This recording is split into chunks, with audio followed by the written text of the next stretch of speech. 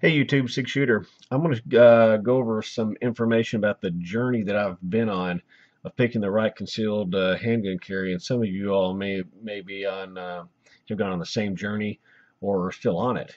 And so let's just dive right on in. What's this? I'm going to show a bunch of pistols, show you the pros and cons, show you what's good, what doesn't work, and the final result of where I ended up in my concealed carry quest to find what works for me. So the first thing is, there's tons of choices out there. There's Glock, there's Beretta, Sig Sauer, Smith and Wesson. I mean, just on and on. Uh, Springfields, and all of them, all these companies, they make fine firearms. It's not like one is that much greater than the other. They're different.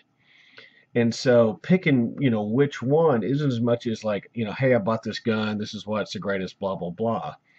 That's not how that's how some people go about it, but it's not the right way. The, other things are like, how do you want to carry it? Do you want to, inside the waistband holster? Do you want a little Uncle Mike's? Do you want a little sling pocket carry that can go in the belt or inside? Just on and on and on. Shoulder harnesses, whatever it may be. So let's just jump in, because I think this is the most important thing that I think is when you're trying to pick a concealed carry handgun. You're looking at caliber, size, the capacity, and lately can't even get the ammunition. So if you're a new shooter, or you've just started doing it, one of the first things you may get is like a big 9mm. This is a Beretta 92 FS. You may get a Glock. You may get a big Smith and Wesson. And 92 FS's, Glocks, they're all over the place. They're the Chevrolet engine of handguns, and you'll go shoot it, and it'll shoot very well, and you'll be accurate with it, and it's great. But look at that big 5-inch barrel. I mean, how can you really fit that? You can't fit that in a pocket, and you certainly you can put it on an outside waistband, but realistically, for us civilians, no, we're not the military people, not the people that I want as many rounds as possible. This is not practical. It's a fine firearm, but it's just not practical. So the next quest on my journey was, okay, find something that makes sense. So pop in, voila, and I've reviewed these before. Here's a SIG P238. And I really like this firearm. It's a wonderful machined, pistol. So I carried this for a while, and I still do. But what is it that I don't like about it? I did a in-depth research in carrying cocked and locked, and with and the safety's up on it. This is a single action only pistol. It is cleared. But when I go to the range, and for 1911 owners, this is no big deal. They're just natural to it. But if you pull your firearm, for a woman, out of your purse, for a man, from your front, from your side, from your pocket, you've got to remember to bring that safety down. And that may not be a big deal. And I have practiced this for about 2 years, pulling this thing, dropping the safety down, and doing a double tap, putting the safety back on, putting it back down again, just doing that over and over and over again. And I believe that in a defensive situation I could, but there's also the high likelihood that I may forget, and I may just point and shoot and not remember to bring that down. So that is the size is great. It shoots well. I have nothing else really bad to say about it, except for that is something you have to practice and train for. The gun is also fairly pricey. You're looking in the $590 to $650 range, depending on which model that you get. So continuing on my quest is Walther PPKS. This has got the Pacmeyer grips on there. Now this firearm is a little different. It's more like the Berettas. Going back to the Beretta, there you cannot carry it cocked and locked. You can, but it's dangerous. You just don't do that. So what you do is, this is a decocker, brings the hammer down, and in this motion, see, the trigger does nothing. But you can take it what's called off safety, and your first shot is a double action. So it's like a classic revolver. You pull that back, the hammer comes all the way back, will come forward and fire. Now if you notice right there, that's where the trigger is. But when that first bullet fires, it'll cycle, and now the trigger's way back for a really subtle, light trigger. So this is called a double action on the first shot, single action on subsequent shots. So this PPK acts the same way, the PPKS. So the trigger's forward, you can cycle the round, the trigger's back, and then it's a very subtle pull. So in a concealed carry, what I like about this firearm is I don't leave this down unless I'm traveling, but I will leave this up, and if I have to pull it, I can grab that trigger. The first action, the hammer comes back, fires, it'll cycle, and now you have a single action feel for all the follow-ups, and that's really good. That I liked. It's not that I don't dislike this, but that is one extra step I have to do to be able to fire this firearm. So once again, we're on a journey here. So these were both are 380s. Liked them both. I've carried them both. I've practiced with them both. But to be honest with you, in the back of my head, I'm sitting there thinking, you know, I prefer a 9mm. And even though I carried this, and even though I think a 380 would definitely be, you know, protect you, I still wanted a 9mm. So along came Sig 938. Same issues as with the 238, except it carries, you know, the 9mm round. You carry it cocked and locked, put the safety up, and when you're ready to fire, you pull it out. Have to bring that down. So it's the same deal as the 238. And I said, okay, well, I'll just, you know, I can live with that. I can do that. I can practice that. I can, you know, that's an automatic feel. I can pull it. And then I left the pistol unloaded and just kind of was, you know, outside in a safe area and practiced, you know, just trying to pull it out of my pocket. So, you know, if I put it in a, you know, like a DeSantis pocket holster, for example, you know, this has got the little flap that just pulls off. You know. Okay, that's fine. That'll work. You know, it'll keep everything. This was not exactly for this one, but you get the idea. But then when I was practicing, I noticed myself tugging at this and trying to pull it out and trying to shake it loose. And, you know, like I said, I was practicing it, and it just wasn't practical. I mean, the only time I'd see something like this would work is, you know, I'm in a 7-Eleven, I'm in the back buying a Coke, somebody comes and, you know, there's a ruckus up front, they're starting to rob the store, and I can duck down and hide enough to be able to go and actually, you know, pull this thing out and get it ready to shoot, and then kind of peek up and take care of myself. But to do something quick, no.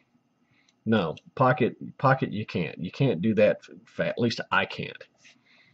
So, and that's with any firearm, not just this one. So now you're like, okay,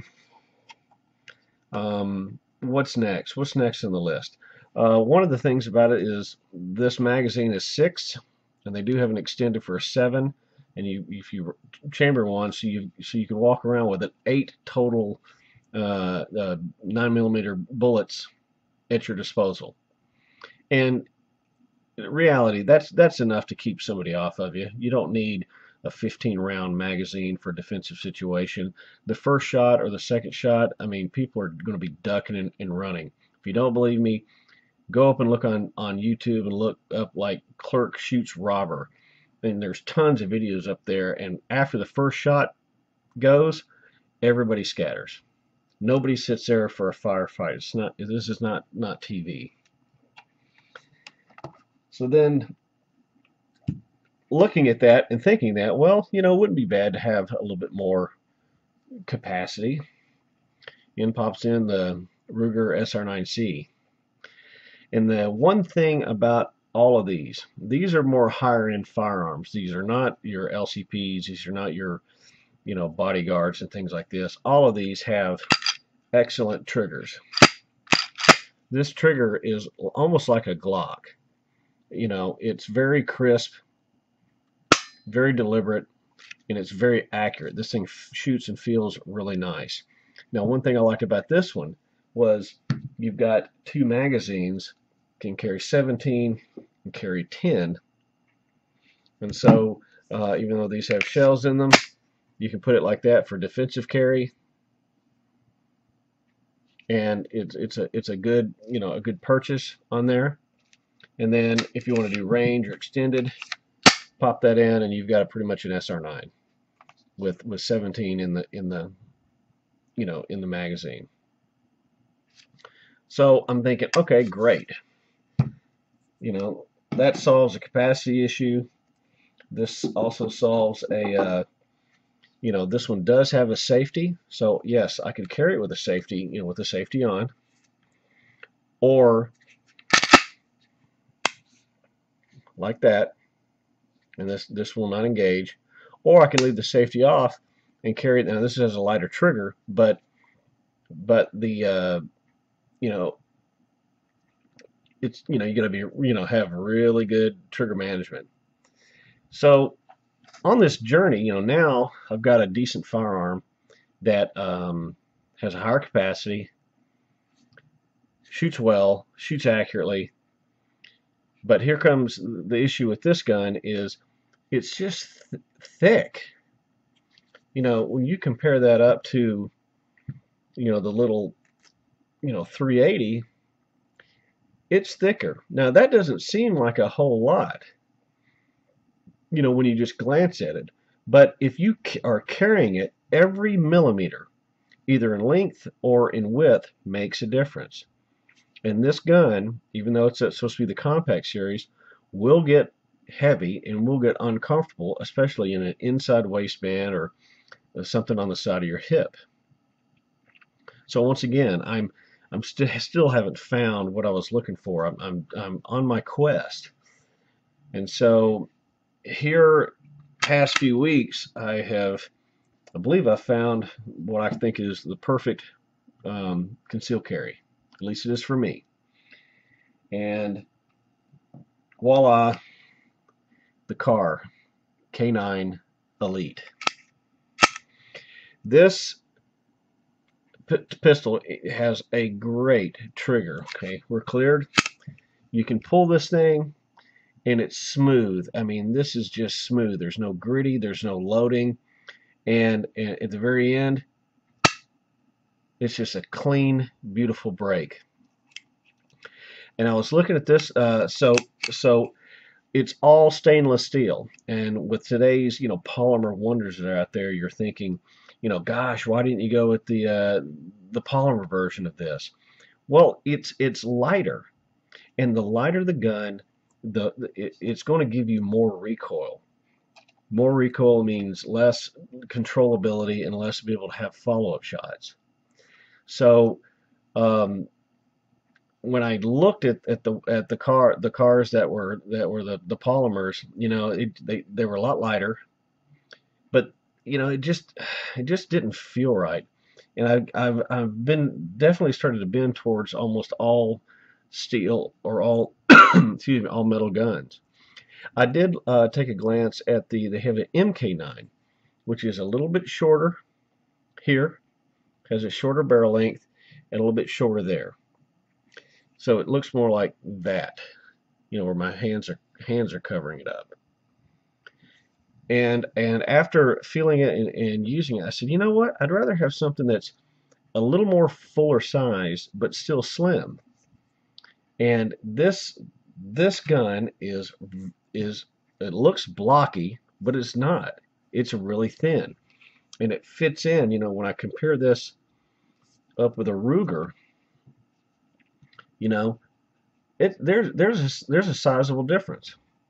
Now, when you put them up like this, it doesn't seem like a whole lot, but there's a little bit more of a length.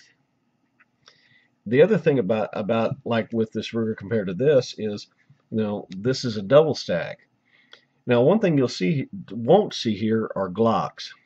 I have nothing against Glocks. I think they're fantastic firearms. They're everything they say about them is true. They're reliable. They shoot every time. They don't need to break in. But in my opinion, what I like about pistols is their engineering works of art. When I look at this car, when I look at this Walther, they are machined. They look nice. They look like craftsmanship has been put into it. And so that's the key thing that I came up with is, you know, I pretty much I sold the LCP. I had two of them. I sold the Bodyguard. I sold the Beretta Nano, and I liked them all, and I've done reviews on them. But after time of carrying them, the LCP just was too unwieldy. It was too snappy. It is a get off of me firearm. You know, you stick it in your shirt pocket. It's small. Nothing can snag on it. You can pull it out and just bang, bang, bang, bang, bang. Okay, yes, they all can do that. But for my quest, I wanted to find something. So you would think, well, this is heavy. This is a lot heavier. Yeah, you're not going to stick that in the front of your cargo pants during the summer and let it flop around. It's heavy. So what I found for me for carrying was this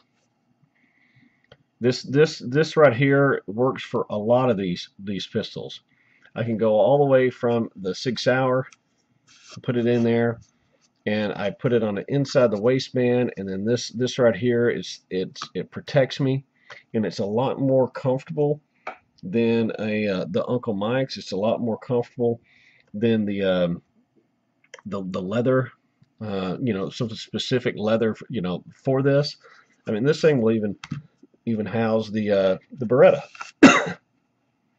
It will actually work on a lot of them, different sizes, you know. And I just found that this right here was extremely comfortable. I think I got it off eBay. I don't even know who makes it, but so this is where I ended. So I ended up using this holster with this car. Now, will I still rotate these? Yeah. I mean, I'm collecting these. I really like them. And you know, gun owners, we're fickle. We try something and move to something else and move to something else. But for me, even the stock rubber grips, I know some people would was on there, and that's fine. These make it nice and thin, and it just this firearm feels right. It just feels really good. Little beaver tail back there, it just mates with me right. This is the first car I've ever owned, so I'm not I've not a fan, you know, a big fanboy or something like that. I definitely like the Elites better than just the standard, excuse me, standard K9s, because the finish is nice and polished, very well made. The first time I shot it, I think I put 300 rounds at the range and not one misfeed, not one problem at all. So one thing I've been helping a bunch of folks out that've been asking me some questions and emailing me, and people locally here in Austin, Texas, and one thing I'll say is if you're married, you know, if you're a guy and you're wanting to get something for your girlfriend or wife, I would steer clear of the small polymer 380s. You'll go to the store, they look cute. I like that, she says. That'll fit my purse nice. Um, it may have a laser built onto them like the bodyguards, or you can buy for the LCPs. And then you go to the range.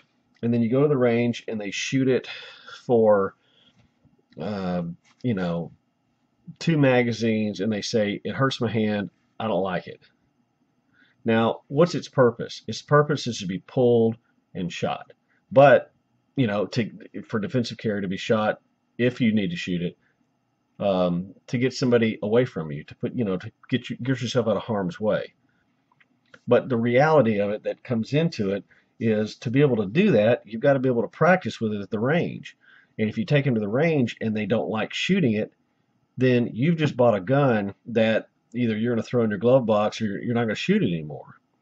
I've experienced this with my gal. I know a lot of other people that have gone through the same thing.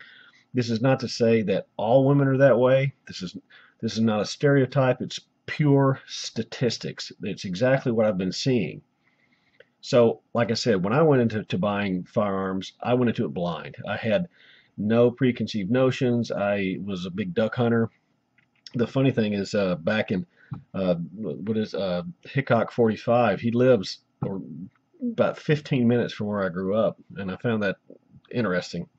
In Greenbrier, he's up in Jolton, Tennessee, but he does a pretty good review on a lot of firearms. I know he likes Glocks a lot, and he should. It works for him. But one thing that he'll say, I'm bouncing around here, but he does not care for double action to single action. He does not like that. Now, I happen to like it. I like it that's a long trigger pull, so you can't actually hit it or something like that for the first shot. Because if I'm defending myself, more than likely that first shot is going to be a little wild, because I'm in a hurry. I don't want to be. I want to be able to aim and pull, but we know what the reality of it is. But after that first shot, the follow-ups are clean. They're really short. You can take the time and aim and just pip, pip, pip, pip, pip, pip, pip. If you use an LCP or a bodyguard or an LC9, I've owned them all, so I can talk about them, through experience.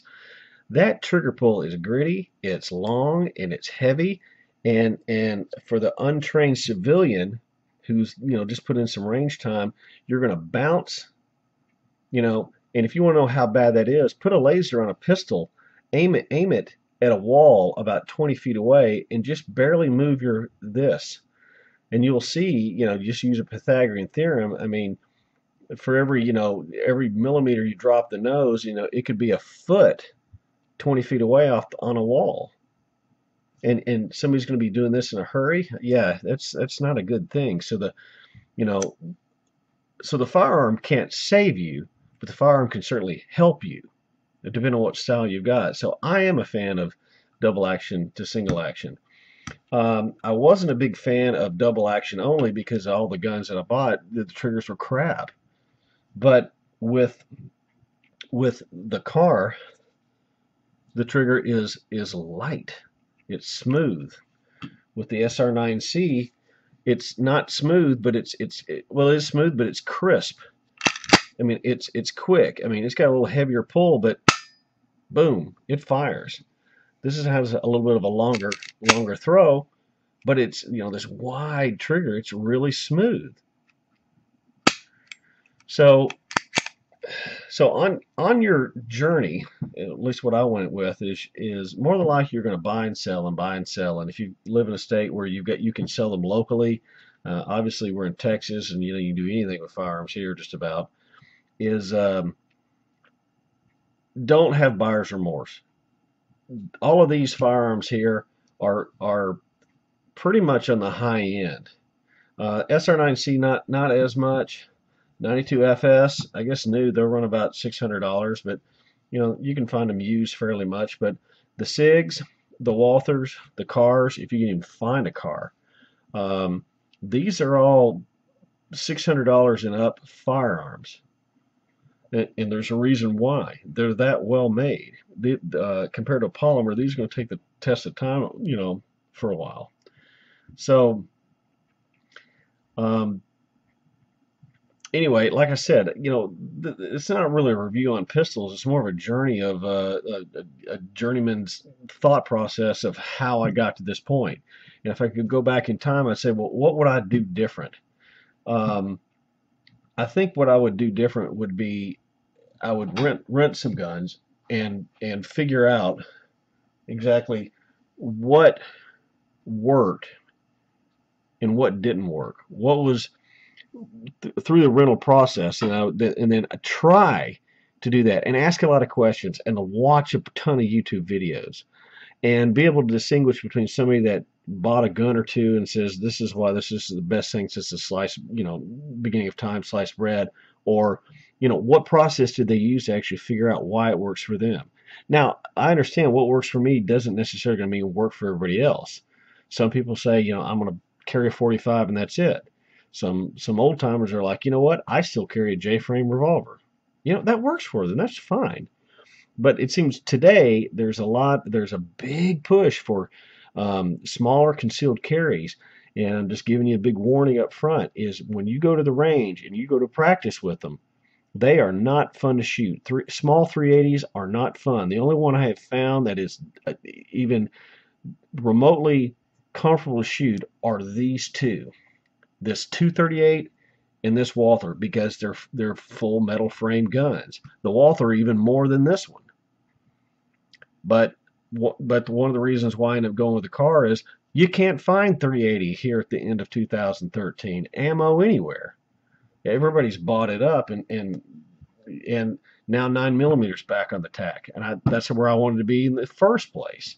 So now, yeah, I'm gonna keep these. I like these. These are great guns, but I will carry the car. I will carry the SIG. I will practice with that trigger. But literally, this firearm is going to be the one that now dominates my everyday concealed carry. Even though it's full metal, even though it's a little larger, it works for me.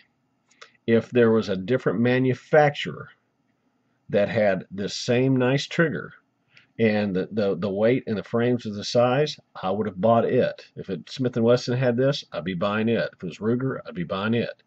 So it's not as much as just the name of car. It's the usability and what works for you. So anyway, I don't want to make this video too long, but it looks like it already is. So hey, I hope this is helpful for some of you guys. It's been fun. It's been a great journey for me, and I'll probably do a review on this car at a different time and go over some of the things on it. Everything about it I like so far, except I'd probably change the sights. I'm not a big fan of the lollipops, and I know they make tritiums for about $80. I can pop on there. They also make a Crimson Trace grip laser that almost looks exactly like this one. And for nighttime, either one of those would probably work for what I need to do. So anyway, I like the single stack. It's thin, it works for me. So that's it, guys. Hopefully this was useful for some of you folks. Take care.